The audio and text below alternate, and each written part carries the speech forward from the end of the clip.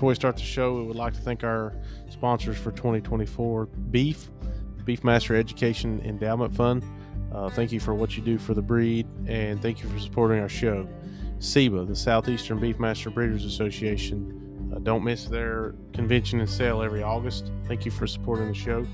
Emmons Ranch Beefmasters, Mr. Steve and Mrs. Cindy.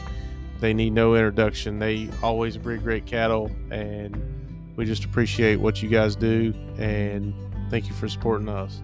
C&M Ranches out of Kershaw, South Carolina, the Chick family. Be on the lookout for their sale starting in 2025. Thank you for supporting the show.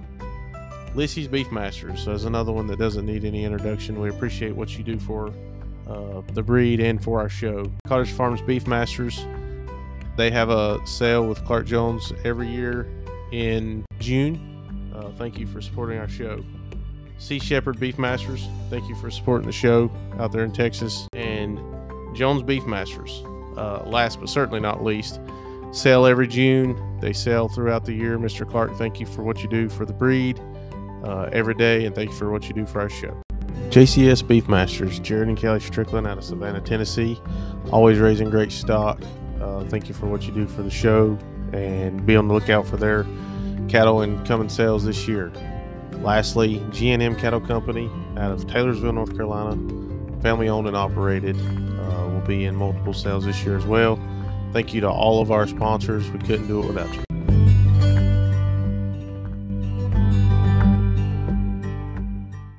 Welcome to Beefmaster Banner. We're your hosts, Josh Morrison and Jared Strickland. How's it going, Jared?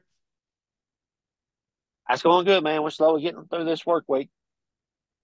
Just trying to make it to the weekend. That's right. I'm ready for it. We've been raining around here, so it's nice to finally have a little sunshine today, but we'll just jump right into it. Tonight we've got Mr. Mackie Bounds and Mr. Clay Howell of Swing and B Beefmasters. How you guys doing? Hey, we're doing great. We're getting rain here in Central Texas, and I promise you, when we get rain in Texas, it's a great day. No matter what we're doing, we'll stand out in it if we have to. Well, you guys have a sale coming up when this releases. It'll be tomorrow, so I hope it's probably going to be a muddy mess around there. I'd say on Saturday. Well, I think it'll be gone by then, and this sales facility is set up in such a way that we'll enjoy the green grass and the sunshine, and I think we'll be able to keep the mud off of our feet. Absolutely. Well, and is dry as it's been out there for the last, I don't know, year or so, I don't think you'll complain about rain at all, huh? Not at all. This spring, though, it's been phenomenal. When you get 6 to 8 inches per week for about a month, you're beginning to wonder, should we start building an ark? But Well, it's I noticed nice. when We I was got in more College grass, Station. more hay. What's that? I said I noticed when I was in College Station last week. It was really, everything was wet and green, so that's good. Yes, it was. And we'll hit on that. But we're looking forward. We're looking forward to a great sale. Absolutely. Maybe we'll hit on that. It was good seeing you guys and seeing everybody at the committee meetings. Mackie, I know you're the chair of a committee. In my opinion, I think it was a really good set of meetings. All in all, it seemed like they got a lot accomplished. What do you think? You know, I encourage all members to participate in that meeting. I love our convention, and I want everybody at the convention.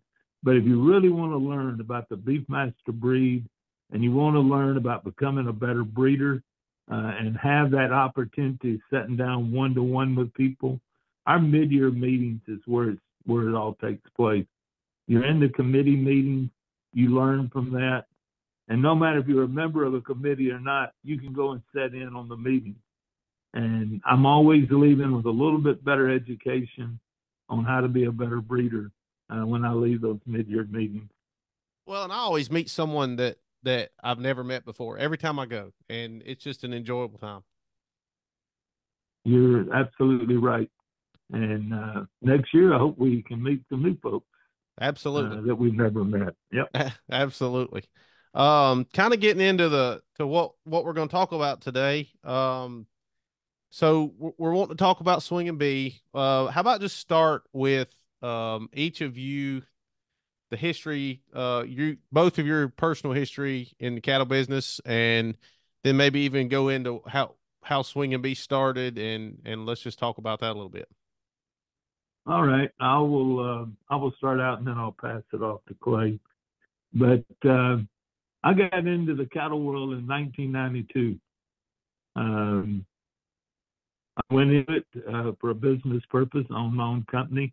My CPA said, "Hey, you might want to look at a way that you can get a write-off and you have land, and I think you would enjoy the cattle business. Why don't you give it a try?" And probably the best advice my CPA ever gave me, because he put me into something that I absolutely love and I enjoy. Now, I didn't get into the Beefmaster world until 1996. And that happened when my son came home from school and said, "Hey, I want to show cattle."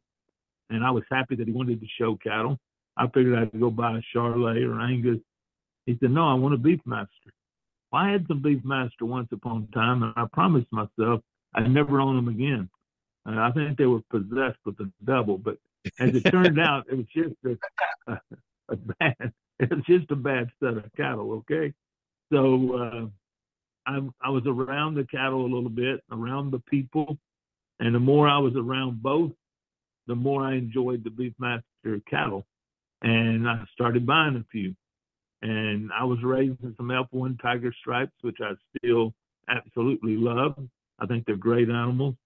But I gradually got out of that and worked my way in to the Beefmaster world. And I became very active in the Beefmaster business in about 1999 and 2000. And I started working on my genetics. That was I started out on the wrong foot. Okay, hindsight's 2020. And as I look back, I thought, I'd have been so much better off if I'd have sat down and done some figuring on the front side as far as the direction I wanted to go. If I would have talked to more people, I'd have got into the business for a whole lot less money.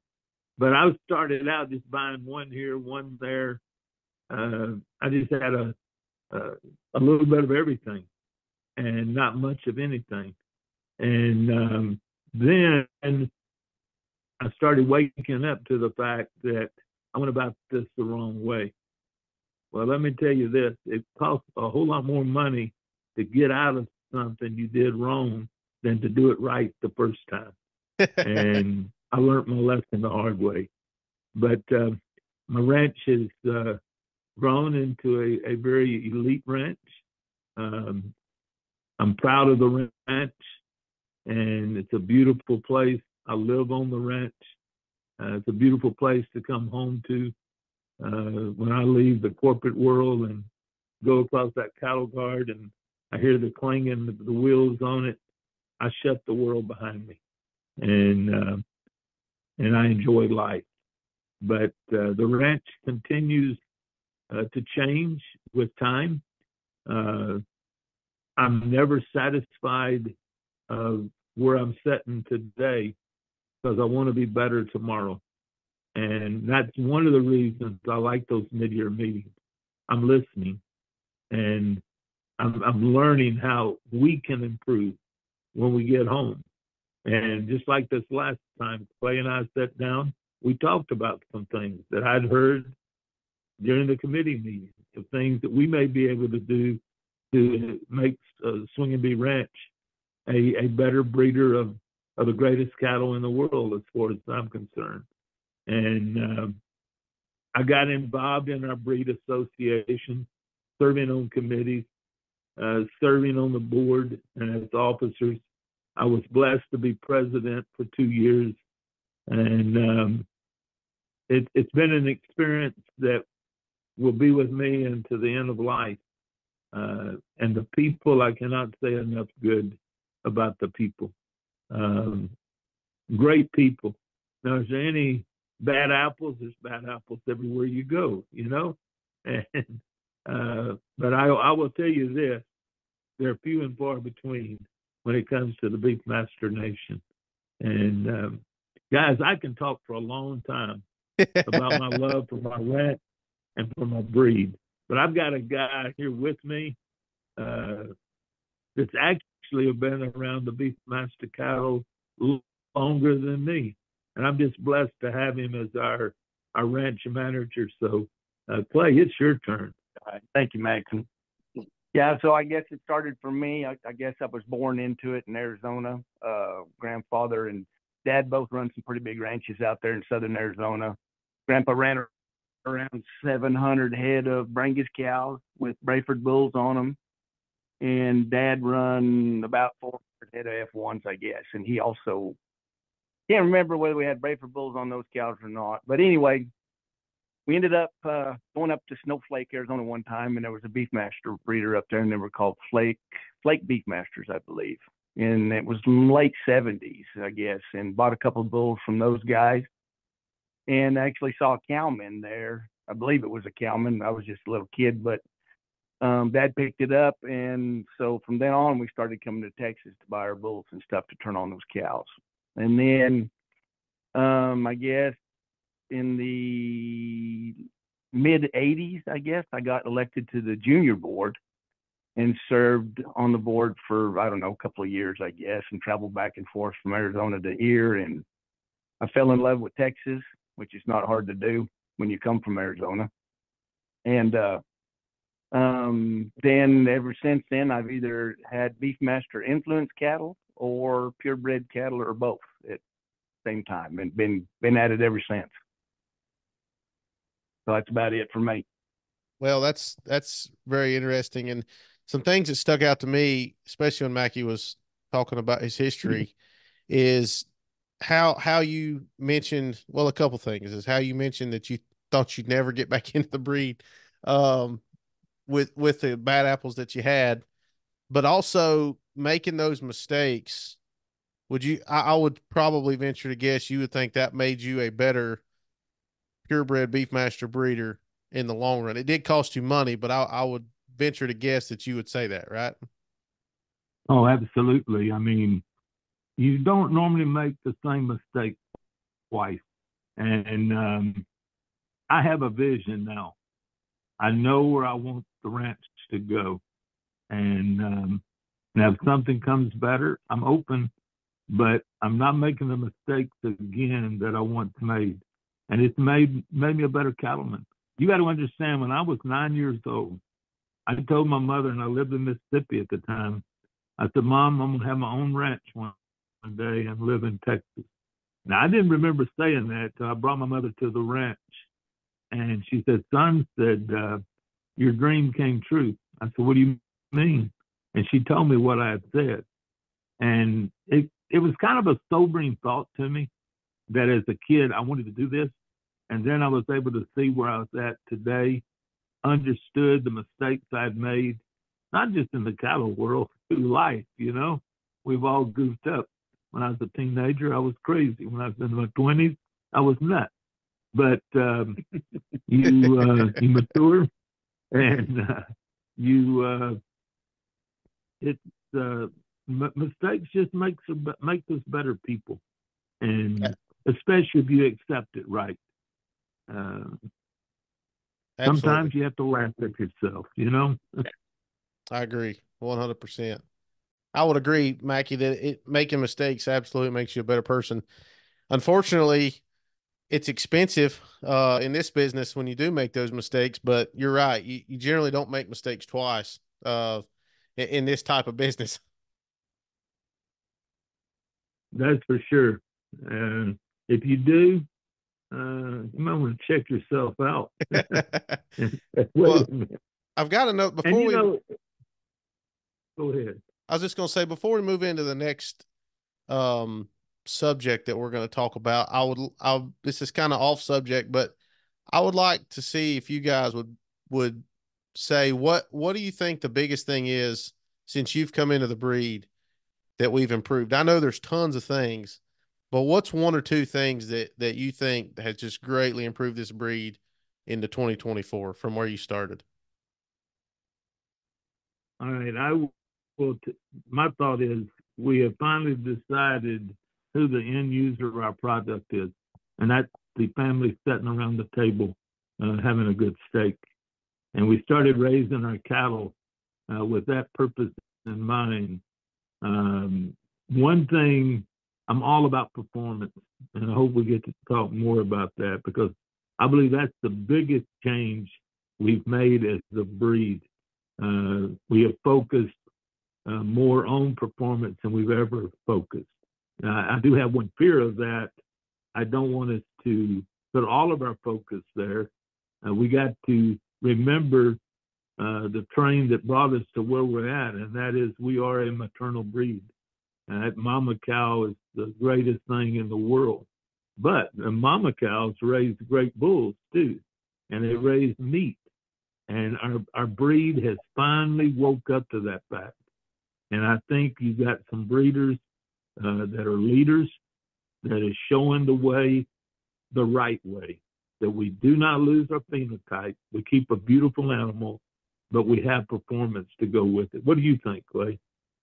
Well, so back in the late 70s, early 80s, when we kind of got into business pretty deep, I guess the biggest thing for me would be moderation in our cattle, right? So back in the day, they were as big as you could make them. The bigger, the better. And, you know, we've cleaned those cattle up so much throughout the years and made a more user-friendly product to me, where we're doing better with heterosis on other breeds as far as crossbreeding and raising more beef on that side of the spectrum. But then, just like Mackie said, fertility is number one in our cow herd. So that'd be something for me, just how we evolved and moderated things and got them back down to a more user-friendly product.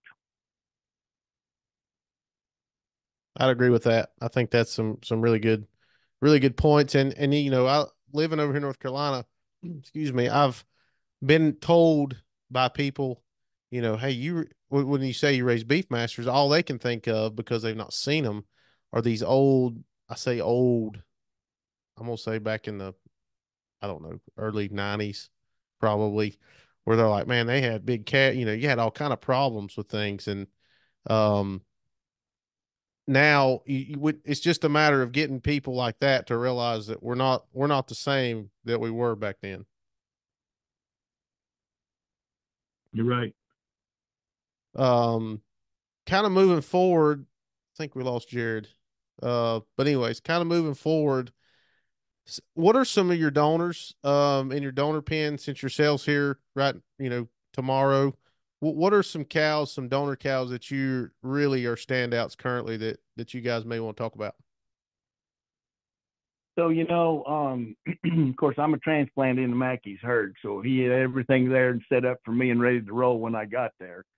But Dotsy has been, Swinging Bee Dotsy has sure been a home run for us. We push her pretty hard. She's getting a little long in the tooth now, but she has done an excellent job for us at Swinging Bee. Also, EMS Heartache. That's a cow that really does. That's an Emmons cow that Mackie picked up. She does an outstanding job. Very, very fertile cow. If you're looking for pedigree and fertility, there's a key right there. And then we've got another cow named Ambrosia that's out of a Pole Tiger bull. That is another solid cow. She produces well. You can typically breed her the same way time and time again, and it's always a hit. So that's pretty much our I guess our home runs, our easy go-tos, you know, to make something that's a good product that's sellable. You got any up and coming ones you're really looking at? Well, so, and of course, in our sale on Saturday, I could say just look at the whole catalog, right? Get away with it, maybe. but I've sure got some picks. There's like lot one is at a H-Bar the Fix, a bull we picked up down at the Advantage sale, which is Solution Sun. And that lot number one heifer had a Dotsy in him is short. She looked just like her mother. and that's sure going to be a good one. Lot 2, you can do the same thing. That's another H-bar or the fix and in EMS heartache. So he's working well with our cattle. Then we've got a lot 5 that's a Bravado and Ambrosia that is good. Was that the one you wanted to talk about, Mackie? Oh, okay. I took that one away from Mackie. I mean, I can just keep going and going and going on this stuff, guys. If you know, and then of course you shoot down one more and go to Teton. You know, a Teton out of a secret cow, really nice heifer. All right, I'm gonna quit and give the phone to Mackie and let him do it. All right. Hey, he's right. There's a bunch of them, but Teton, that's an SWB Teton. He's a working bull, but he just puts his stamp on everything. Smooth, moderate, good in performance. But lot number 9 in our cell, she's an absolute knockout. You got Teton on the top, Heartache down on the bottom. Another one is lot 7. This is out of Teton, and then next gen, Miss Phoebe. Now, I kind of like this one because Clay and we've had an ongoing argument since his first day at the ranch. He did not like NG Miss Phoebe. I loved her. She was out of McAllister, an SWB league of her own. So this lot is an SWB lot all the way through. And it shows, this is a picture of what our ranch philosophy is. You'll see a moderate frame animal with good performance. Now, I want to stress something about performance. When I say good performance, I'm not always talking about the top 5%. My philosophy is you stay in the top 30%. And just like lot 7, dollar T is 99.44, dollar M is 17.77. So you're not looking at top 5%. You're looking at more top 20 and top 15%. When you keep it there, you keep the phenotype too. And if we're not careful, we can wind these animals so tight until we're going to lose our phenotype.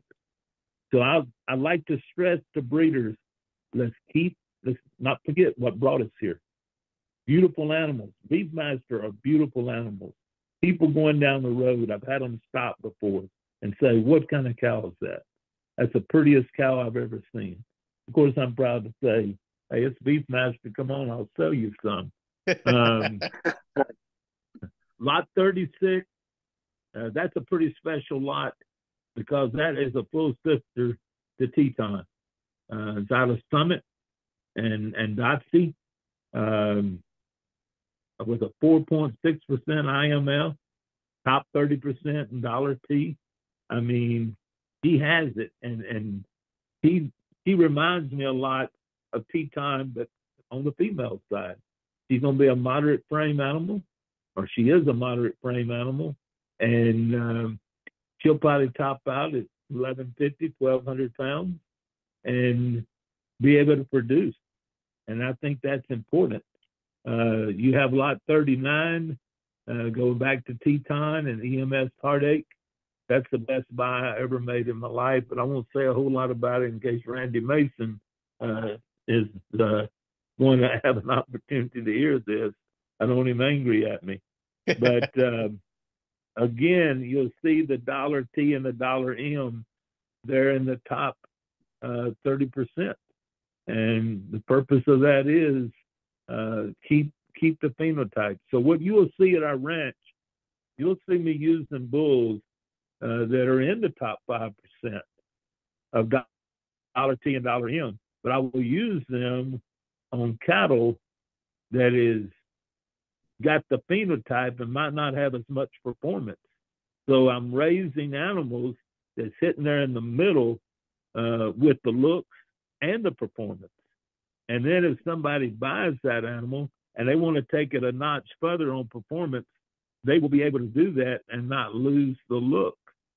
Then I have some low performance bulls As far as when I say low performance, I'm talking about dollar T and dollar M, and I'll put them on high performance females to once again produce there in the middle in that top 20, top 30%. And you can do the same thing with those cattle. So I might have a little different philosophy than some people, and the reason of it is I don't like an animal to get too tight and not look like a Beefmaster. And that's what we try to do to avoid that. But these are a few of the lots, like Clay said, there's bunches and bunches of them. I could talk about each one of them in a positive way, of course. But I will tell you this, I'm not selling anything Saturday that I wouldn't keep. And Clay can vouch for that because there was a few that was supposed to have been here that I finally said, no, I'm keeping. And they'll be a future donor for me. Well, and I really like I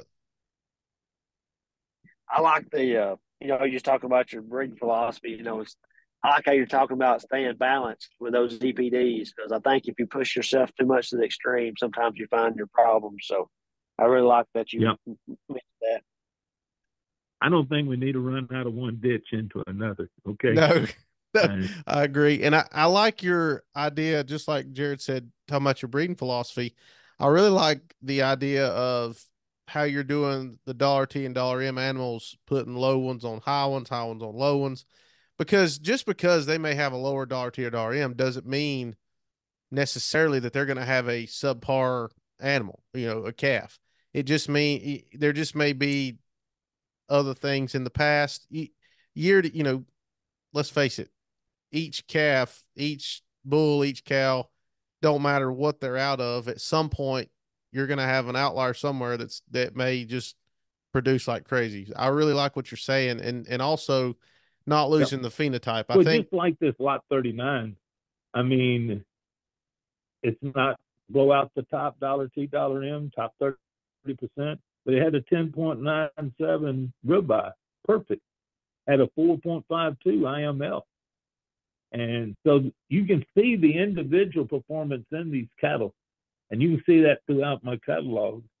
But then you look at dollar T and dollar M, and people go, well, they're not sky high. Well, there's a reason. That's the way we bred them. Right. And but we kept performance in mind too, and that's why you've got good performance in these cattle on an individual basis. Right, right. And too, going back to what you said about phenotype, I agree that we don't need to lose phenotype, because you're right. These are some beautiful animals, especially these females. I think sometimes people get too worried about making them look too Angusy almost. I know that's a terrible thing to say, but they almost look tubular from time to time. And we lose that deep sided, we lose a lot of that brisket. I mean, we lose a lot of what a Beefmaster is. And so I love what you're saying about that. Yeah. One other thing you will see us doing, we have a lot of SWB donors, but also just like EMS, I use theirs. I use CJ's. I use CL's, both of them. And I believe in bringing new blood in, because if you sit there and you keep using your blood over and over and over, you're just getting a more narrow door to improve your herd through. And when I bring in outside blood and I start mixing it, what I have found, there's heterosis in doing that in our own breed. And plus, it's allowing me to improve my herd. And I'm not too proud to use somebody else to improve my herd. That's why I married the wife I did. She improved me, okay? I promise. Well, all of ours should have. Yeah, that's right. I kind of like what you mentioned about, I know me and Josh has even talked about that in the past, about getting heterosis within our own breed. I think you're onto something there, because a lot of times you can bring in outside blood like you're talking about and get a really nice pop on those calves. I'll see a perfect example of it, Jared, is McAllister. McAllister is comes from what people call the FBA world. And then I put him on what people call BBU cattle, Firehouse. I mean, they're gorgeous. And we got some out here in the lots right now to sell that anybody would take. And it was done by crossing. And we've got a better animal for it. Absolutely. That's good. Absolutely. Now your sale is Saturday, May 18th at what time? 10:30. 10:30 at what place? At the Ten Rock Ranch at Salado, Texas. It's about 2 miles off of Interstate 35. And let me say this, for those of you that will be on the internet, when I say 10:30, I hold Anthony Mahosky to 10:30. Now, we may start talking at 10 o'clock so we get all that talking out of his blood. But those of you, the Premier Livestock Auction site, Saturday at 10:30, we will sell our first animal. I try to start every sale that we have with the national anthem. I love my nation, and I believe in our nation. I know our nation is in trouble today, but I still love our nation. So we started with that, and as soon as that song ends, our first lot's in to sell. And we'll make it a fun day, even for you that's on the internet.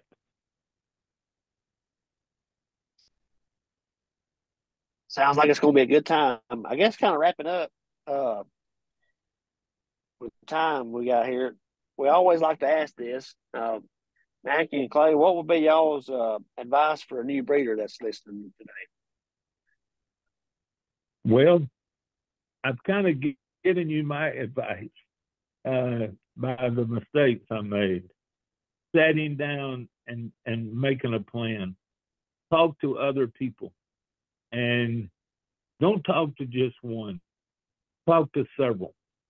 And I think that's important. Right now, Texas A&M knows that they've made some mistakes with their herd, and they are going around to different sales just to visit and to talk and to learn about what they need to do. And I think that's important for every new breeder to do, is visit before they go spend a bunch of money to only find out they did it the wrong way. And we have sales managers, very knowledgeable, and I would advise them to talk to them, as long as they recognize a sales manager has a job to do. And I know they're very intelligent. We have those that are helping us in this sale, Mike Green and Bruce Robbins, been around the breed forever. Our sales manager is Trey Shear, probably one of the most knowledgeable people I've ever met. And I would advise breeders to talk and visit with them, learn all they can learn. What do you think, Clay? Yeah, I guess my piece of advice would be don't start in a hole, right? So don't force yourself to buy something that you don't really want and try and breed your way out of that hole. Take your time, spend your money if you need to start right with the right kind of pedigree and the right kind of cow. That way you're up front and you're moving forward. If you start down, kind of low, it takes you a couple years to get out of it. So I would say start right would be my statement, I guess. Just get it done. Got one thing. Spend your money wisely. There are times when you may need to spend $20,000 for a good donor prospect, but that doesn't mean you spend that kind of money on every one of them. Some of my best donors, I won't say which one, but I bought for $2,500, and it's unbelievable. But it happened because we done our homework, we studied the animals. So I just want to encourage our new breeders to go out and try.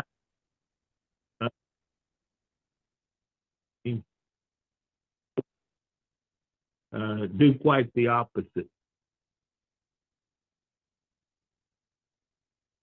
If y'all heard a weather warning, it's a weather warning, okay? Well, I agree with everything you said, and both of you said, and this has been a really good episode. I think people will get a lot out of it. I know we were talking about your sale and your cattle, but you guys brought in a lot more to that than you'd ever know, as far as explaining to people, breeding philosophies, and just bringing in a different perspective that maybe people don't know. So we really appreciate y'all doing that. Yeah, most definitely. It was very enjoyable. Thank you for the opportunity. It's been enjoyable for us. And if you don't make it to the sale or get online at the sale, we'd love for you to come to our ranch anytime. Our ranch will be your ranch when you come. I've got an apartment in the barn. I've got 2 empty bedrooms. And I bet you Clay even has a couple. We'll make you have a fun time. That's awesome. Yeah, guys, I got one more thing to add. I just want to give you guys a pat on the back for what you're doing with this podcast thing and help promoting the breed and reaching out to people and putting something on the air for people to listen to and hopefully gain some knowledge from. You guys are doing a great job. We really appreciate that, Clay. Yeah. It means a lot to hear folks say that, because if we don't get feedback, we don't know how we're doing. So we really appreciate the feedback. And you mentioned Bruce Robbins helping with the sale, and as everyone knows, it's no secret, Bruce has had some health trouble, and I know he listens to the podcast. We haven't mentioned it, but Bruce, we're praying for you, buddy, and we all love you, and we're here for you if you need us. Amen. But we'll see everybody on the next episode, and y'all have a good day. We appreciate it. All right. Thank you. Guys. Bye-bye. Well, we want to thank everybody for listening to the Beefmaster Banner podcast. Please know that we are on Apple Podcast, Spotify, and we are on YouTube. Just search Beefmaster Banner. Please like, share, comment, and subscribe. We love hearing from you, and we'll see you on the next episode. Thank you.